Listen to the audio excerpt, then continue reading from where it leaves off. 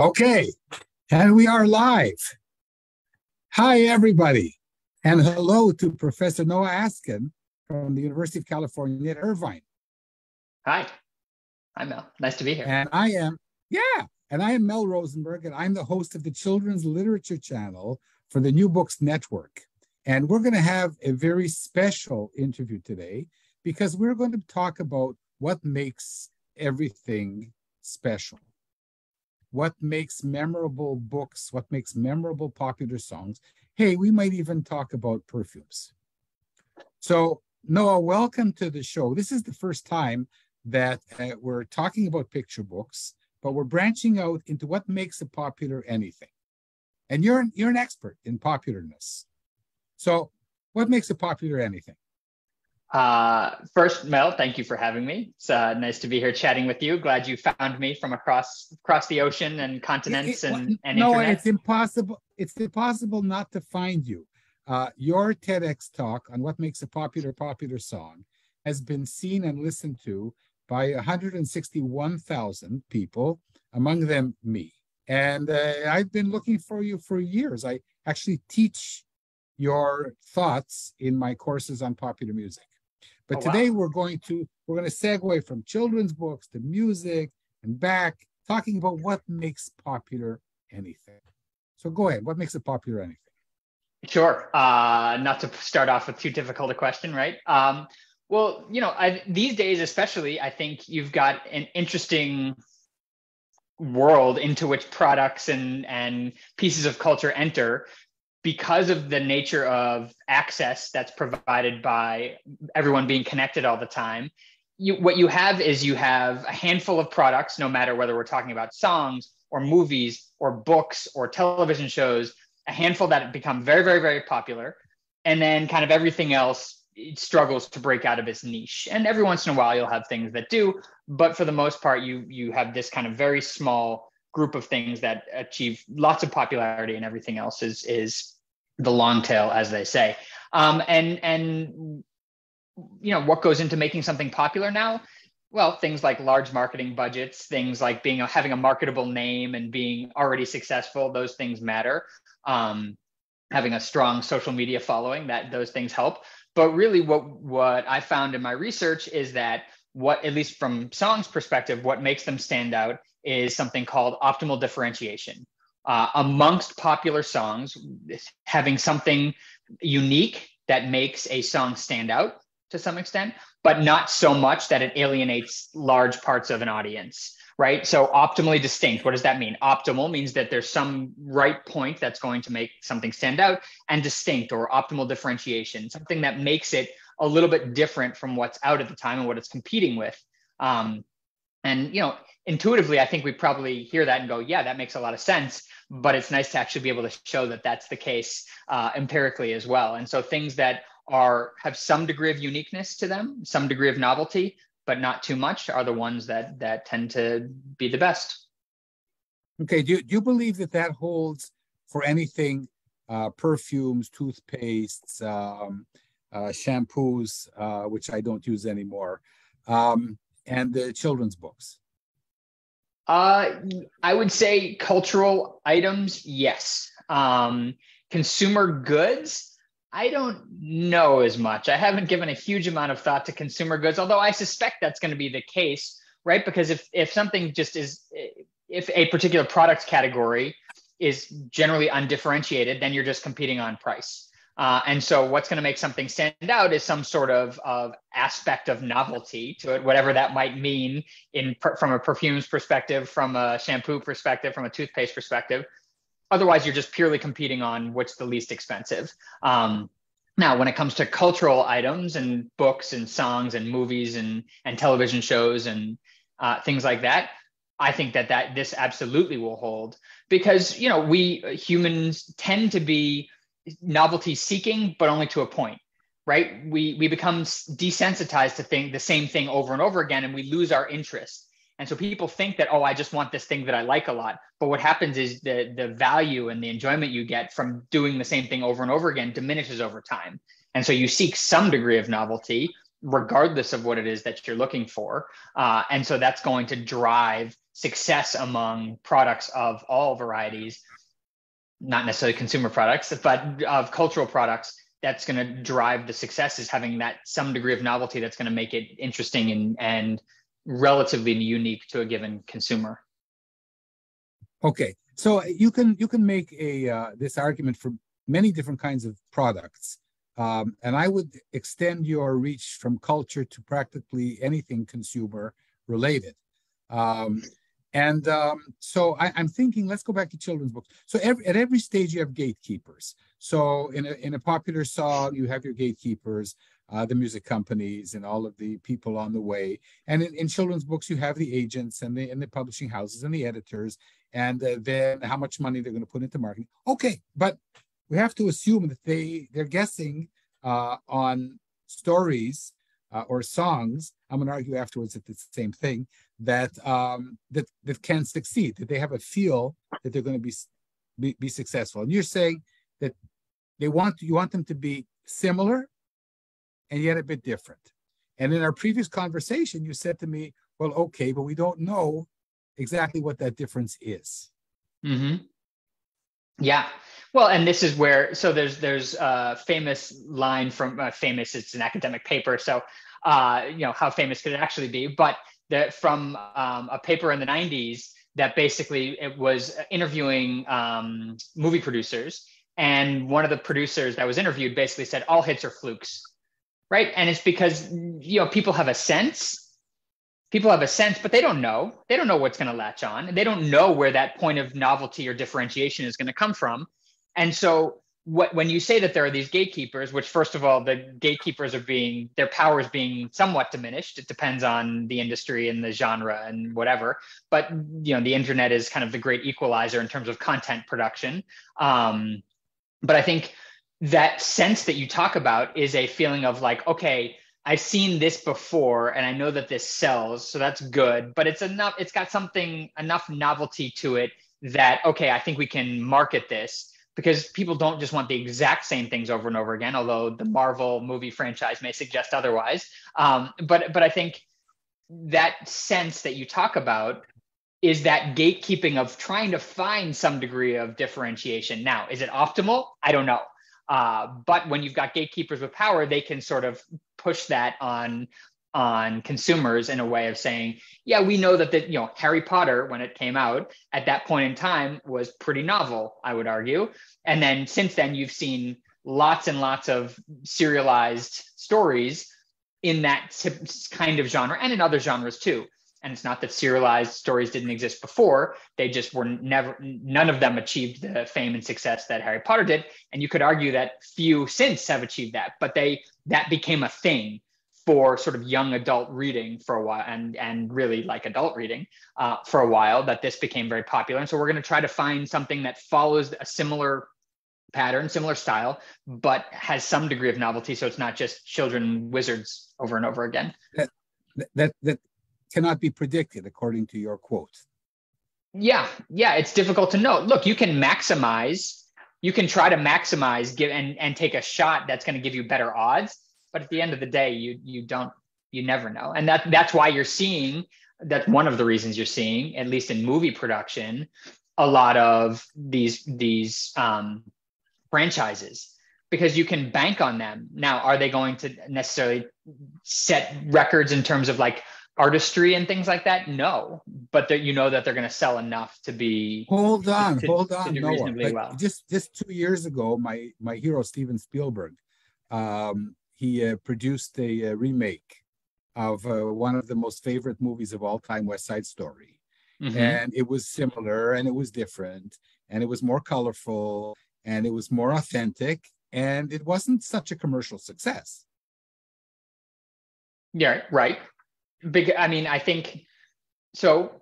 Part of the reason is the genre that it's in. Musicals, as a general rule, tend not to be the most popular overall, although that, Lin-Manuel Miranda would like to say something about that.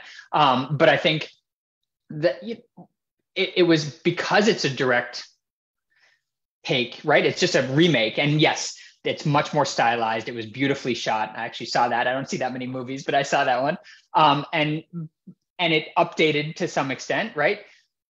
but again, because it's almost a near replica, the novelty that was introduced was not enough You to would make think that that a stand guy out. that produced E.T. and other smash hits and is about my age would have more seichel than to waste a few $100 million on something that he might have known wouldn't succeed commercially.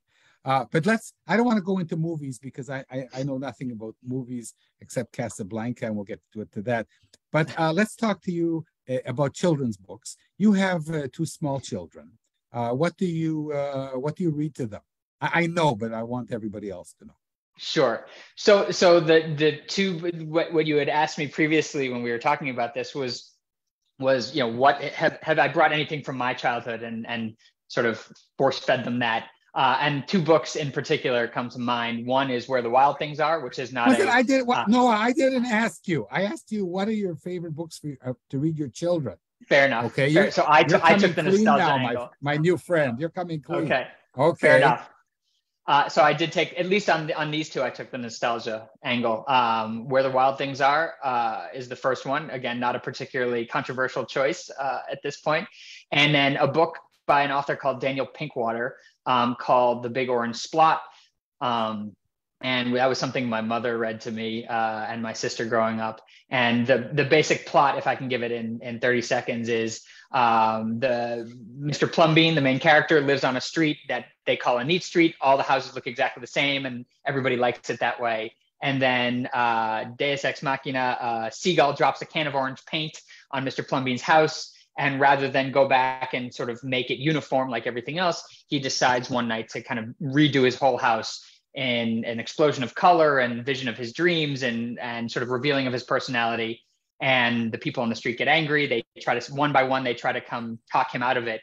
And one by one, he convinces them to redo their homes in their own personality and dreams and explosions of color and interests. And so that's a good one. This is a kind of a metaphor for what we're talking about. It's like a meta story here. Yeah. So it's the story of being the same but different, right? Yeah, right. Living on the same street and deciding to break out of it. Although I would argue that it's not optimal. This is quite differentiated in the way that they do it in the story. But yes, I think a good. So is his house. Exactly. Okay, so a couple of things. First of all, Where the Wild Things Are is a bit controversial. I mean, it's one of the most famous picture books ever.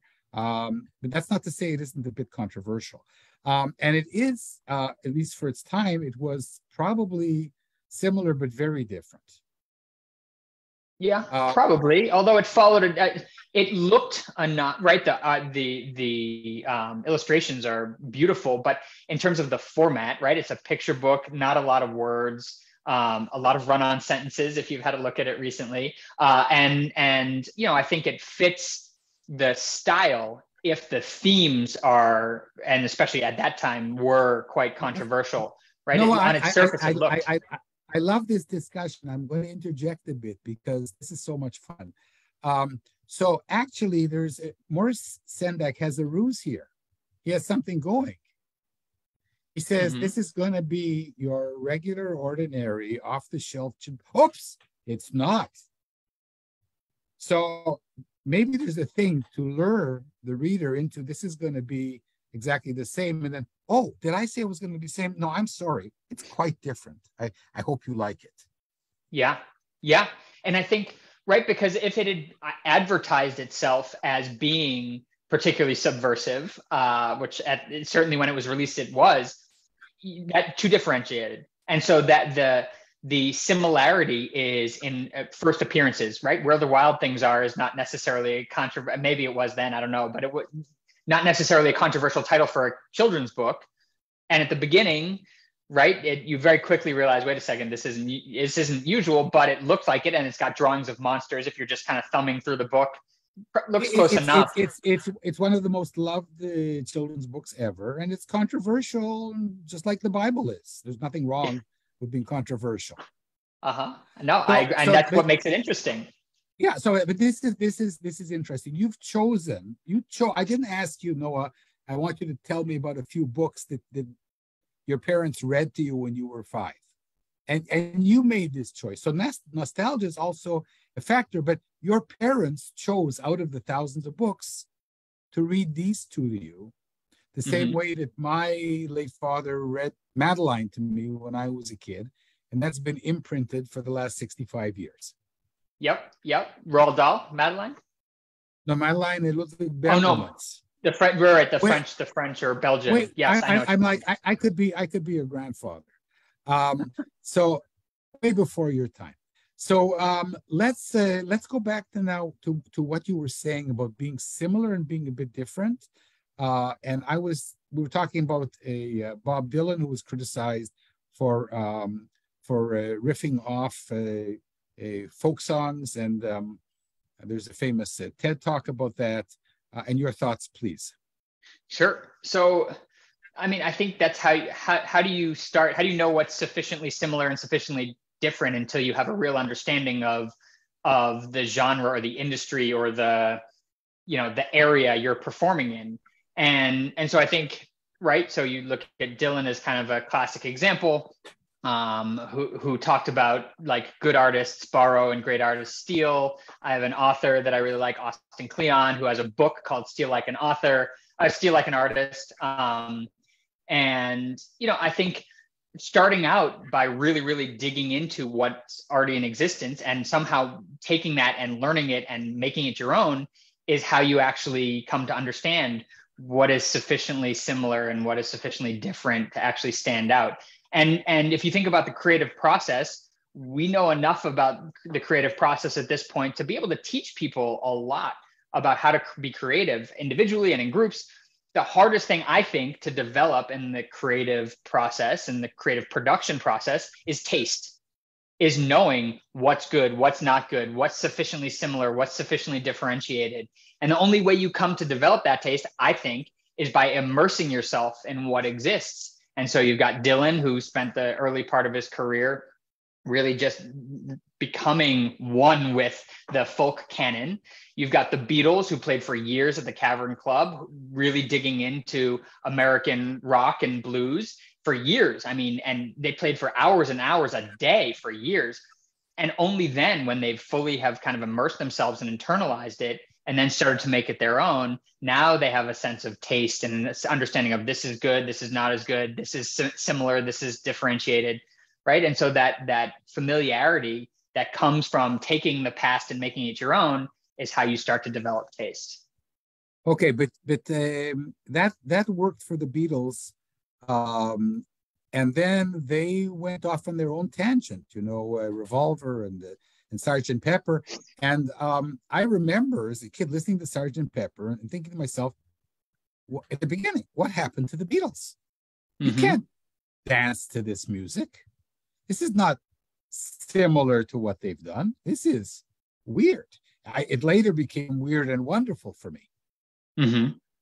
Right. Comments. So first of all, I mean, Sgt. Pepper's didn't appear in a vacuum, right? You have Revolver and Rubber Soul coming before that, and those were the first, and lots of Beatles fans and critics and historians point to those albums as kind of that's the big shift, right? Is when those two came out, because that was the transition from doing this kind of more British invasion, let's take kind of rock and blues and kind of make it our own, to now we're going to get a little bit more experimental. And so that transition, so Sgt. Pepper's is kind of evolutionary in that from that perspective, though as a young listener, you may have found it to be revolutionary, for better and for worse. And so I give a course on 60s music, which is called the evolution of the revolution. So good. I never thought, I didn't know that. I also teach them the transition that the Beatles went through with the Rubber Soul and Revolver.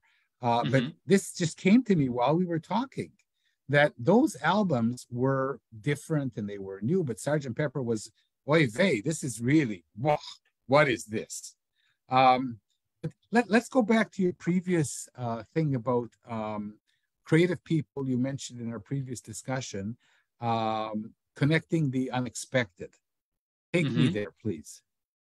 So, right, if you talk about needing some degree of optimal differentiation, right? Knowing what's similar to what's out there or has existed before, that's pretty easy. That's differentiation is where it becomes harder. And there's the cliche, there's nothing new under the sun. And that's generally true. Nothing is very completely novel. Something is coming from pre-existing things. And the question is, well, then how do you introduce novelty? If there's nothing new, well, it's creating connections that didn't exist previously and drawing a line between two things where a line did not previously exist. And that's the nature of novelty and creativity, is not just drawing connections where they didn't exist before, but having an understanding of why that's meaningful and putting it into your as an artist's own style, own perspective.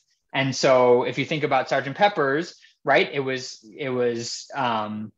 an album that basically started to draw connections between it's trying to tell a story, trying to make up the narrative across an album, which they weren't necessarily the first to do it, but they were the first to do it in this style as it was evolving. Hold on. I love you. Where have you been my whole life? So this is around. It's not only art. Mm-hmm. It's also invention, and it's science. Yeah. And it's what I call for my students thinking between the boxes. And you're saying something really, really illuminating. I sound like the opera ghost for a little illumination. So you're saying that it's not only connecting the boxes. I call this thinking between the boxes. Mm-hmm. But it's like finding the two boxes to connect. You call this a matter of taste. Well, it's a combination of it's a combination of exposure, because you have to know that these boxes exist in the first place. And so this is why being super, super narrowly focused on anything is important at the beginning, but then you have to branch out. And this is why, for example, a liberal arts education is so valuable, because it provides all these different boxes. It's why developing hobbies is so valuable, because it creates the world of boxes that you can now start to draw connections between. Yes. And so it's exposure, and then it's taste, because just knowing that these two things are disconnected is not enough. Oh, I'm going to connect these two random disconnect. Well, why aren't they connected? Is it because nobody's done it before, because they've never had those two boxes in mind? Or is it because they don't go well together? Or is it because they don't have an intuitive understanding of how to connect them in a way that's going to connect with an audience or user or listener or viewer? Okay. So, but I think you're giving, this is how inventions work, but there's two other elements. And one of the elements is what you call the fluke. Mm-hmm. Like saccharin was invented by the scientist who was doing something else and then tasted his finger for some reason and said, hey, what's going on? But you have to be able to go back and say, hey, there's a connection here between these two boxes. Yeah. And someone has to be able to connect it. So the story of the Post-it note, this sort of like apocryphal story of how the Post-it note was created at 3M, the guy who ultimately is credited with creating it, Arthur Fry, sang in like a church choir and had a book that he would sing, had the song book that they would do on Sundays and during their choir practice. And he had basically torn pieces of paper that went in the book, and by the end of every Sunday practice, the paper would be all over the floor. And at 3M, they have this process of sharing what's going on, these technical councils that they're called. And there was a scientist there who was trying to make the world's strongest adhesive, and it wasn't going very well. And Arthur Fry happened to see this and say, wait, this adhesive that actually isn't great might make sense in this context, right? And because he was in a church choir and was used to pieces of paper falling out of his book. So let's summarize so far. If you want to be a great inventor, sing in a church choir. No, it's identify the problems that you face in your everyday life and look into the other realms for solutions. No, I'm an inventor, and I don't know any inventors that really think like that. But they do have a multi-channels of interests, and this being able to connect. Where have I seen that before? What can I do with that? Not necessarily, let's see, global warming, how can I fix that? That kind of brainstorming, in my experience, doesn't work. The flukes do, though. Let's go back now. You talked about the story. You talked about the story of Sergeant Pepper, and you talked about the apocryphal story of Dr. Fry. Mm-hmm. Okay. Now, I'm not sure that the stick-it notes were really developed like that. But right, it's one exactly. I said, as the story goes, the apocryphal story, and right? I'm not really sure that God woke up Abraham some morning and said, get your mule and take your son and so on. I wasn't there. It might have happened, but it's one hell of a story. Exactly. And the Post-it are a story. And popsicles probably were not really invented by this 10-year-old kid, but it doesn't matter. It's a story. Sounds good. Children's books are stories. So now we're going to segue into what I think.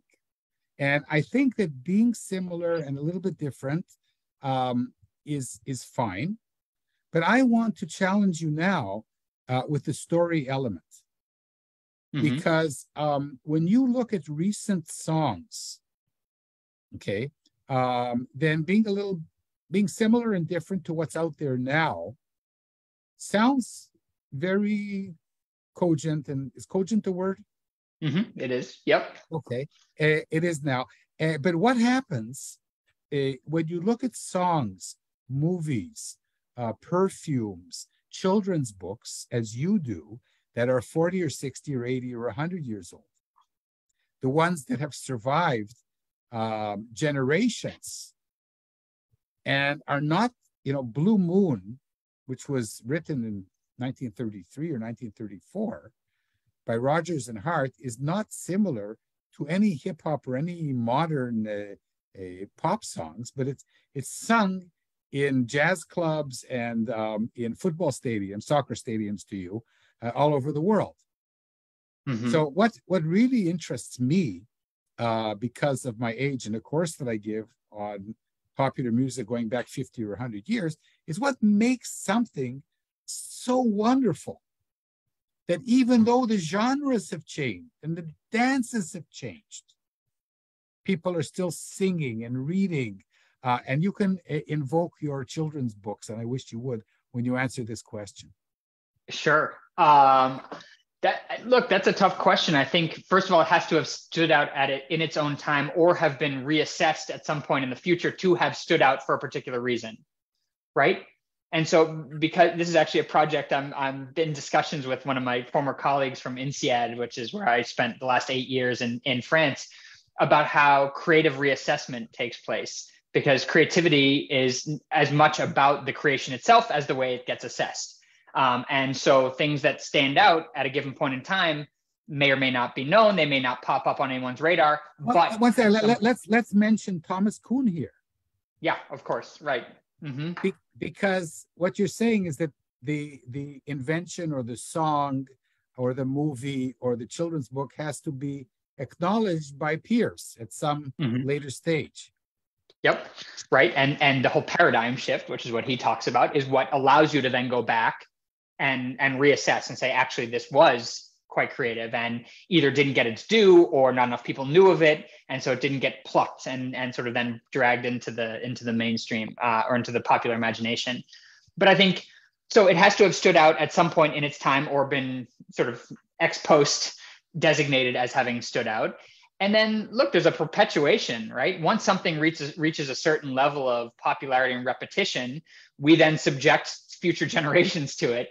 And if you're exposed, right, there's the mere exposure effect in psychology, which says the more that you're exposed to something, the more you like it, to a point.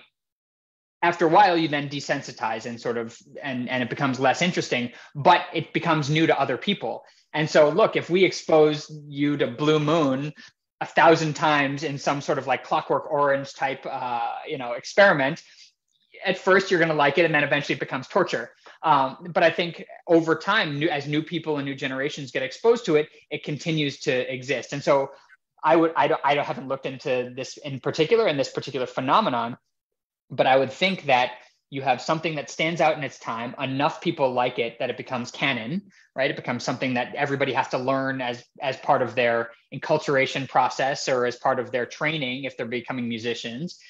And then enough people are subjected to it over time that it kind of takes on a life of its own and becomes just something that gets perpetuated. And enough people get exposed each generation that it continues to live on.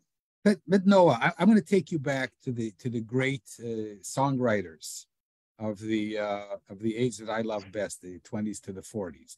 Gershwin and Jerome Kern and Frank Lesser and Harold Arlen. You know, the Gershwins wrote hundreds of songs, but only several dozen are known and recognized today. Everybody knows, let's say, Summertime. And I still have to ask myself, given everything that you've said, don't you believe that there's something in these old songs out of the zillions and millions, given the marketing and the covers and whatever, that they have some intrinsic value? Doesn't Casablanca, the movie, have an intrinsic value? Doesn't Where the Wild Things Are have an intrinsic value that made it keep reverberating in our collective minds? Sure. But I'm sure that there were other songs that had intrinsic value to them that came out at the same time, or similar books, that didn't reach that level of popularity, right? And so you talk about Gershwin in particular, right? Why does he have a dozen or 20 songs that continue to be done over and over? Well, because people keep performing his shows, but also, you know, because creating something creative and that resonates is hard. And so you're taking a little bit of a shotgun approach. And back to my point earlier, all hits are flukes. Why those 12 or 20? It has nothing to do. We know that the skill that Gershwin or other songwriters who've continued to have their songs or stories persist have the skill. Okay, so then why these 12? Well, something in the selection process, and then the fact that they latch on because of the way they resonate, because they have some intrinsic value, then allows them to perpetuate.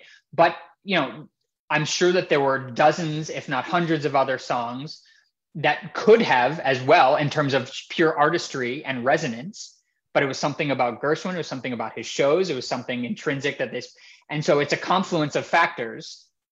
Yeah, but when all of these songs are from shows, they're from movies and shows and so on, but the songs stand out, and some of them even, you know, outlast the movies. You're going to be challenged to tell me what movie Cheek to Cheek is from. Oh God. Okay, so now I'm going to challenge you with my theory, and this theory is now going to be Mel's challenge to Noah, and we're going to segue back to children's stories and the reason that you picked those two stories at the beginning of our conversation, which I didn't know. Okay. So a few years ago, I decided to give an academic course on what makes some songs popular, so popular that the genres and the dances and the people and everybody who sang them was dead, and they're still there. Dream a Little Dream of Me from the early 30s. And you're going to say, yeah, because Mama Cass sang it in the 60s. And then I'm going to say, yeah, and what about I'm a Believer? And you're going to say to me, yeah, because it was covered in Shrek. And I'm going to say to you, no, Noah, there's something intrinsic in those songs. And the first time I gave this course, we took all of your parameters and everybody else's parameters. We studied 30 different parameters. I don't have the ability that you do to do this analysis. I want to challenge you now to do this. And then I'm going to talk a little bit because this has been bothering me for like 5 years. A student said to me, Mel, it's all about the chords. If you have a song with 4 chords, it's going to last forever. And I said, oh, no. Because a lot of famous songs with 4 chords, you know, like, oh, Carol, I am but a fool. Even the bridge has 4 chords, right? And it's the 1-6-2-5 that we all know. And that's how to have. And then I say to him, no, you don't understand, but that's 1 out of 100,000 zillion 1-6-2-5 songs. Why do we sing Oh Carol? 60 years old. And I said, okay, I'm going to show you. So I thought, where can I find a song with 20 chords? So I remembered a song from the early 70s, Alone Again, Naturally. Which is by Love? Huh? By Love? No, it's by In a Little While From Now, If I'm Not Feeling Any Less Sour, by Gilbert O'Sullivan. Oh, okay. There is a song "Alone Again" by a band called. But It's anyway, okay. This goes back to the early 70s.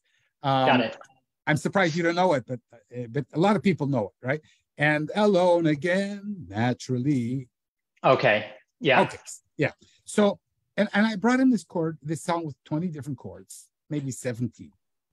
He said to myself, okay, what's in this song? And then all of my experience and everything behind me said to me, hey, you have to think between the boxes here.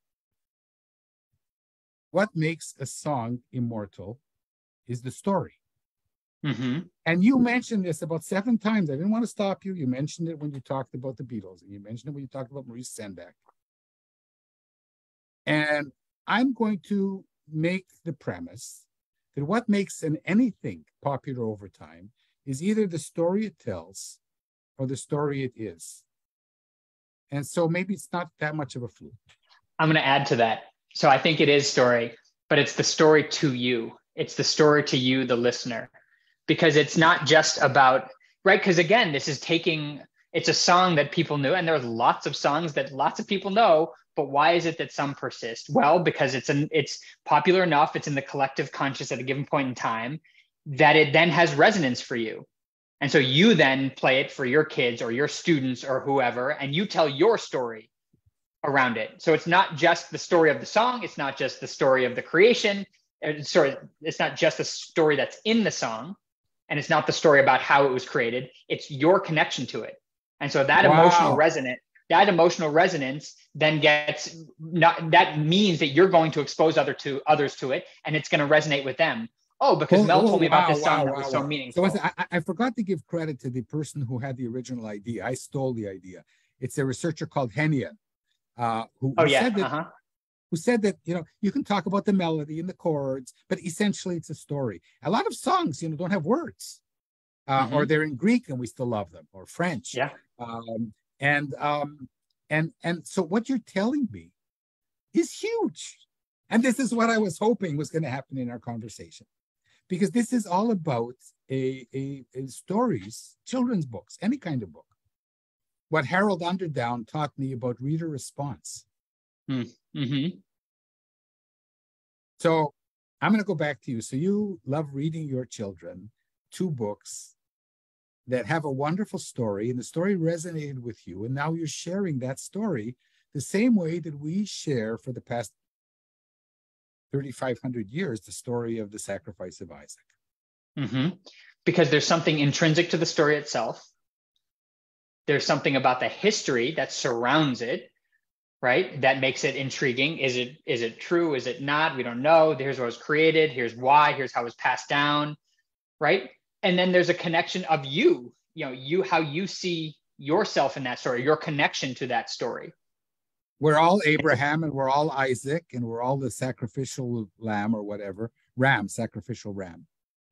Well, and even if you don't necessarily see yourself in that situation, you can, but you see your history in that story, whether your from an ancestral perspective, or the connection to maybe your parents or your grandparents or your community. And so it's meaningful to you because of that, right? This is why religion is so powerful, not because the stories are universal, but because it's also a part of what you are exposed to when you're growing up, and your connection to your parents, your community, But Noah, what you're saying is that universal is personal. Of course, universal is personal. That's what makes it so compelling. That's what makes the best story so compelling. They are universal in terms of their resonance, and yet can be personalized. Or the stories are very, very individualized, and yet they speak to something that's universal. So I love the author Michael Lewis, who wrote Moneyball and Liar's Poker, and he's had this incredible podcast.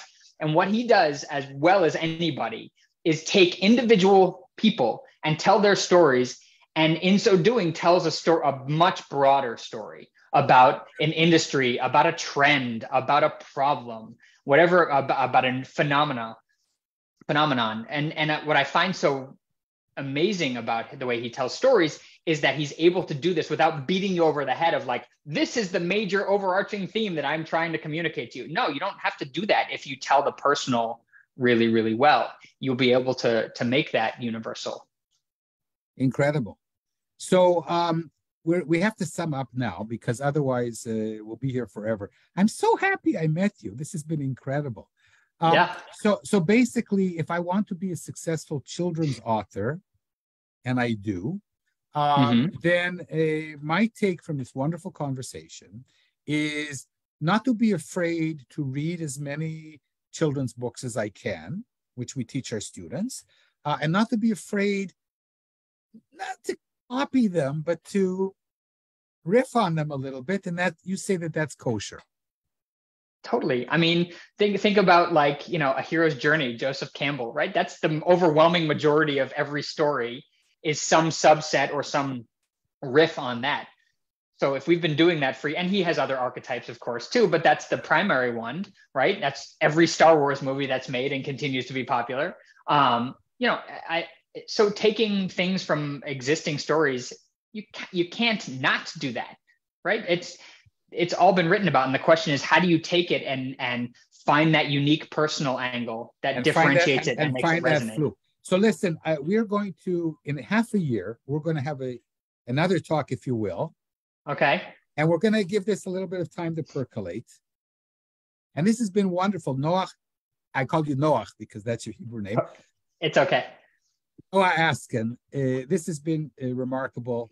Thank you very much. And this is going to go on the New Books Network because it's all been about creativity and books and stories. And it's been wonderful having you. And I'm also going to show it to my popular music students who are going to love you. They might want to interview you. So listen, have a wonderful Hanukkah. And we have lots of stuff to assimilate here in a good sense. Sounds good. Thanks Mel. so much. Thanks so much. This is Mel Rosenberg, the host of the Children's Book Network, of the New Books Network. No, that was wrong. I'm host of the children's book, or whatever, and wishing everybody happy Hanukkah, Merry Christmas, Happy New Year. And Noah, thanks so much for being on the show. We'll talk later. Thanks, Mel. Take care. Bye. This was great. I don't know how to end it. Bye.